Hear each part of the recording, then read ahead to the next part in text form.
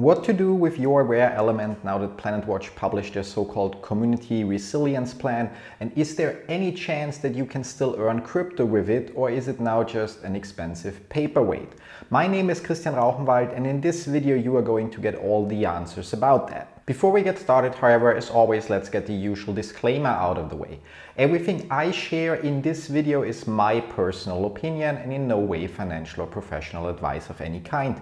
You should always do your own research, consult certified professionals, draw your own conclusions and make your own decisions.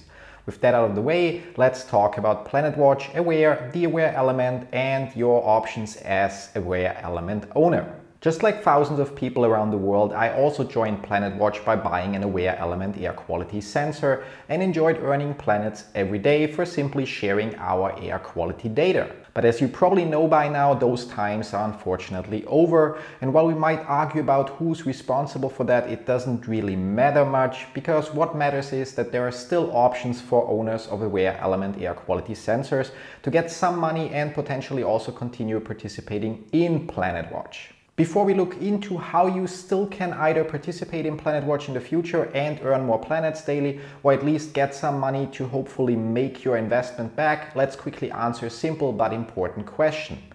Is there any chance that your Awair Element might still be used for PlanetWatch, or is it now nothing more than a $150 or for those that bought them later a $300 paperweight?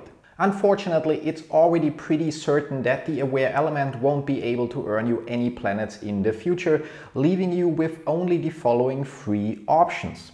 First, there's a new website that popped up recently called lmdata.com that supposedly is going to launch around the 15th of May, and while it's missing a lot of basic information, already advertises that you'll be able to earn a new token called EDT in exchange for your air quality data. I know that sounds exciting, but considering the lack of information and the lack of activity on the project's official Discord server, I wouldn't get my hopes up just yet. I still wanted to include it in this video though, because it offers a little hope that your Awair Element might actually still earn you crypto in the future. Besides that, option number 2 would be to simply sell your Awair Element on eBay or a similar platform to make a few bucks back, but unfortunately there are currently way more sellers than buyers, leading to offers like the one I'm gonna show right here.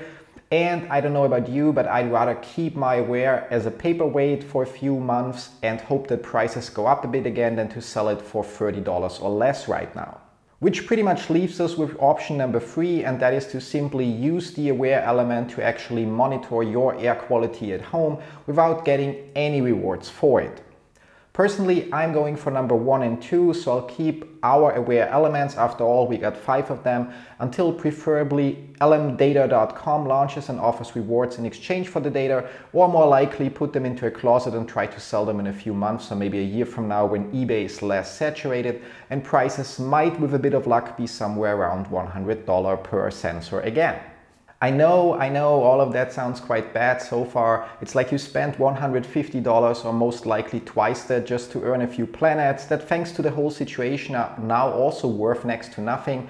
And I agree, the situation for Awair Element owners is bad. But thankfully, PlanetWatch, unlike so many other companies out there, really cares about its users and came up with a, in my opinion, more than acceptable solution, their so-called Element Community Resilience Plan.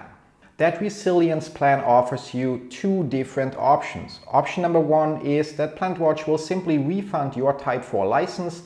So depending on if you bought a 1, 2 or 3 year license, you'd get up to around $75 back in planets on a specified day between July and September, depending on the duration of your license. That obviously doesn't cover the cost for your Awair Element, but combined with any planets you were able to earn before everything went south and the money you might get from selling your Awair Element in a couple of months, it might get you parts of your money back and at least reduce your loss in quotes substantially.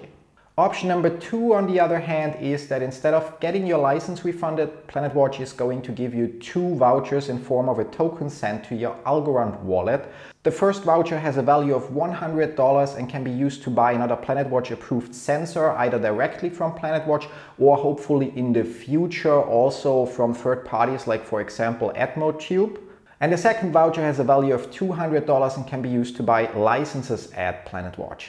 So with option number 2, you'd receive 2 vouchers with a total value of $300 that you can theoretically sell to someone else if you don't want to buy another device or license, but you would have to keep in mind that all the vouchers will expire in May 2023, so roughly 12 to or 11 and a half months from now.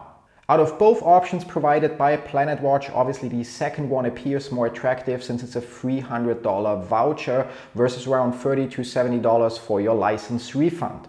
However, there's likely going to be a lot of people trying to sell their vouchers, and as a result, just like with the price for Awair Element sensors on eBay, most likely it won't take long until some people are willing to sell their $100 voucher for $50 or maybe less.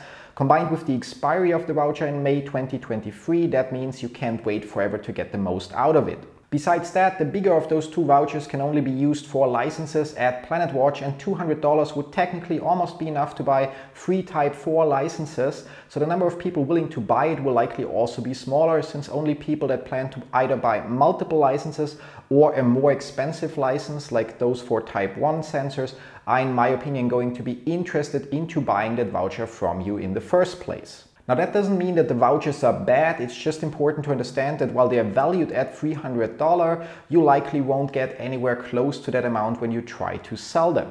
If you're planning to use the vouchers yourself to get a new air quality sensor and license, then you're obviously getting more value out of them, but you'll likely also have to still spend some of your own money on top, since there isn't a single PlanetWatch sensor for $100 right now on the market. But either way, it's important that you tell PlanetWatch which option you choose by the 30th of June 2022, or otherwise you won't get anything, so neither the license refund nor the vouchers. And if you're leaning towards getting the vouchers, the last question would probably be where and how you're going to be able to sell them if you don't plan to use them yourself to get a different PlanetWatch approved air quality sensor. Since the vouchers are going to be tokens in your wallet, you can obviously trade them with anyone that is willing to pay you for them, but that might mean that you have to spend quite some time to find a buyer, for example, in the PlanetWatch community, and then that buyer would basically have to send you the funds to your wallet and you then send them the voucher as a token, so it also requires some kind of trust. Luckily enough, PlanetWatch also already mentioned that they will seek to facilitate the process and will keep this solution viable and attractive, which as far as I understand means that they will launch some kind of marketplace allowing you to list your vouchers for sale and others to buy them directly through the marketplace. It's however also possible that PlanetWatch comes up with another way to connect sellers and buyers, but we'll just have to wait and see in this case. And that's all there is to know right now. You obviously have to decide for yourself how you want to proceed. Personally, I lean more towards taking the vouchers and using them to get a different PlanetWatch compliant air quality sensor, but I also get that many people don't want to spend more money on a project that didn't work out for them so far. So what do you think about PlanetWatch's solution? Would you have preferred another option, or are you happy about the 2 options they came up with? Let me know in the comments below, or even better, use the link below in the description to join our Discord community and discuss PlanetWatch and other projects with me and the community there. As always, thanks for watching. See you in one of my other videos. Till then, bye bye.